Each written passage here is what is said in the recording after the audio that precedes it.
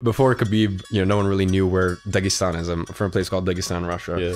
Easiest way to explain it for anyone who doesn't know what, Dagestan is like, it's like the movie Borat, except not in Kazakhstan, in Russia. My grandma's home, which is where I grew up the first 4 years of my life, there's no toilet. You come outside the house, and my grandfather built the house with his own 2 hands.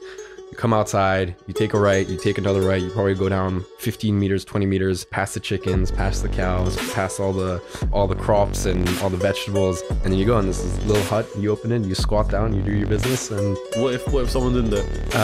No, you'll know, there's a lock, there's a lock. Okay.